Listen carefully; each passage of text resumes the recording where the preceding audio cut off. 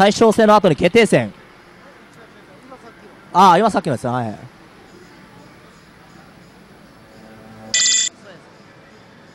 Please select your character. あ、そうですね。ジン・キスラギ。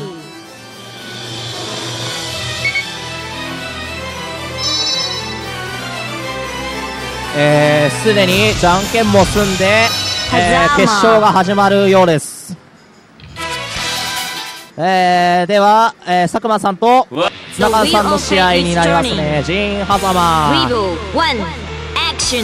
まあ今回ハザマ超強いから開幕はジャン6リーグに、ジャン6リーグに硬直でしっかり刺してネチネチさ固め、このネチネチは褒め言葉 5B から 5C 6C 5C にジャンレシが引っかかってジャーバキからは何もせずに 4C からは表彰権うまく刺さってジャン C ジャン D そこから 3C の無双締め受け身を買ってジャン C ジャン 2C から突衝撃そして列強これはジャン 2C よく見たから投げ読みすぐしの 6B 食らってこれはハザナバが中央投げ青かったけど問題ないわあジャン6リーの鎖で飛び道具が引き戻せるのもびっくりですよ。家が刺さったが一確認はできず、しかしなお有利の狭間側5C 対空復体と要は開幕あっと着地にゴミが引っかかってこれは強く月面知らないと判断して、コンボに行ったおーっと体力ギリギリ残ったジャエがね裏回った危ないな。要は、カウンターサイトに切り返して、ジャーバッキで中央から離す表彰権の一撃も怖いしかし時間も押している紫投げはしっかり見てパウチをカウンターされて切り返す4-3-2-1最後には耐え切って佐久間さんが一本選手お互いバーストを使ってしまって綱川さん側にバーストが1つ男子で飛びをとがめて 5B から固めが続きこれをしっかり綱川さんに逃げ出すがジャン B で引っかかって画面端へ一直線 3C 締めて戦勝山画商客にしっかり刺して置き攻めからは 6B をしっかりガードしてバリアで離して裏回りにも2A で対応していた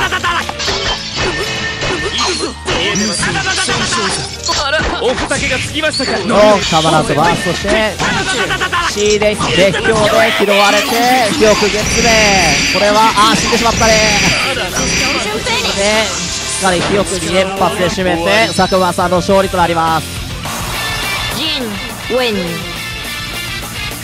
2-0で佐久間さんの勝利。お次出てくるのはハチさんとセチャさんですね。これは泳がされていたようだ。まあいい。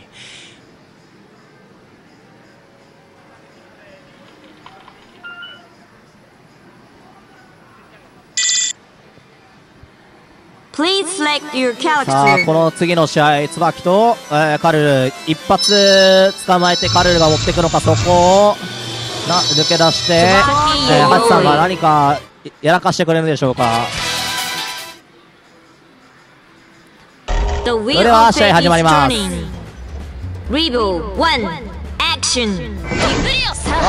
カルルは開幕 5C ハチさんは地上にいて 6C から無理をしないバックジャンプに逃げて CG を舐めるジャンビボビー空中ヒットからしっかりヒット確認してゲージを貯めるわー無敵です。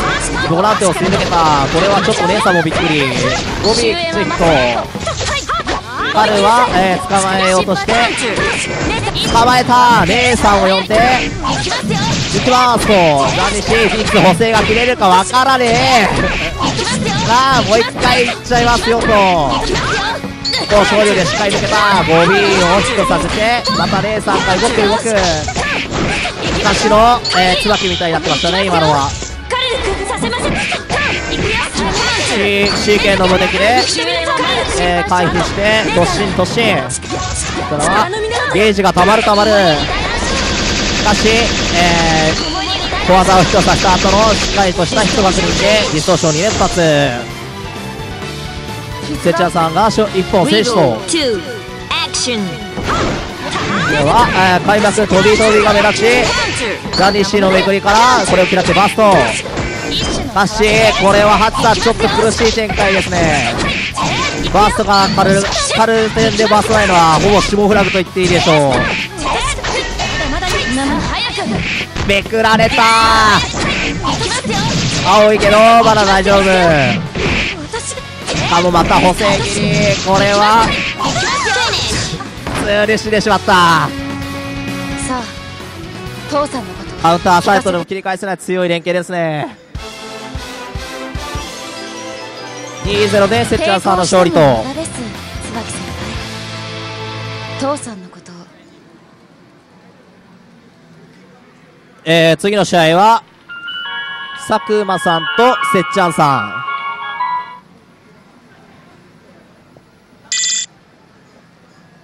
Please select your character. さあでこのまま勇者と魔王が、優勝を持っていくのか、それともこの人形使いが阻止するのか。では試合始まります。 The wheel of fate is turning.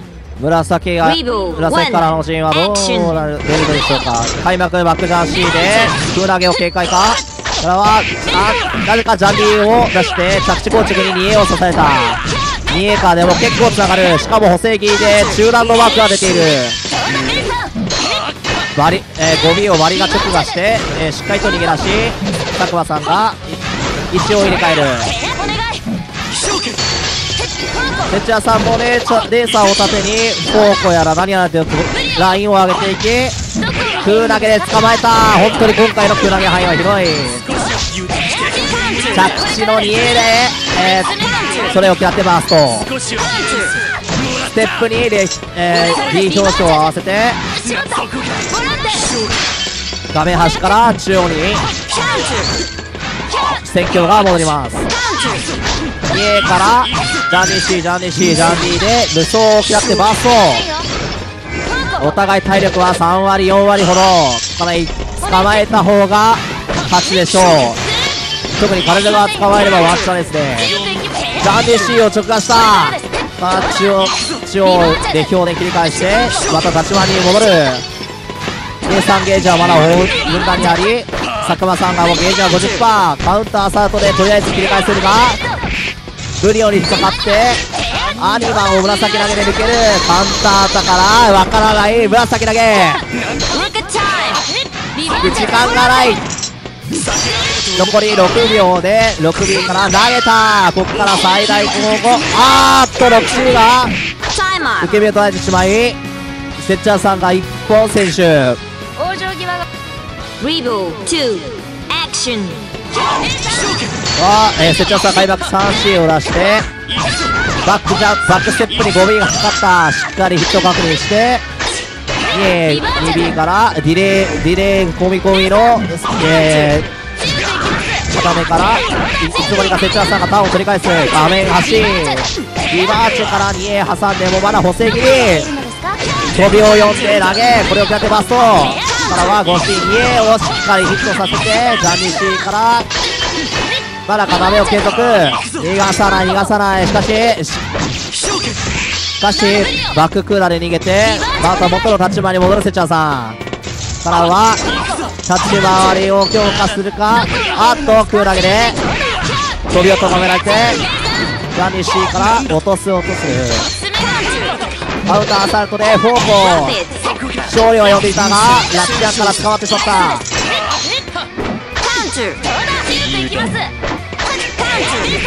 暴れてしまいこれは水浴のラプソディで死んでセッチャーさんが勝利と。英雄って名ばかりですか。 Carl win.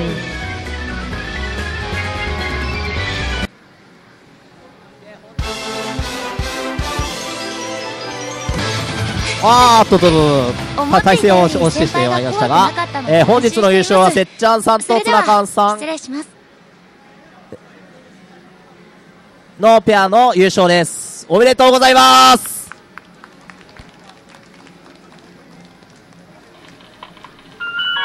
では優勝商品のツナ缶を持って帰るんでしょうか、ツナ缶さん。それでは本日のブレイブルー熊谷マジシャン大会全予定を終了いたしました。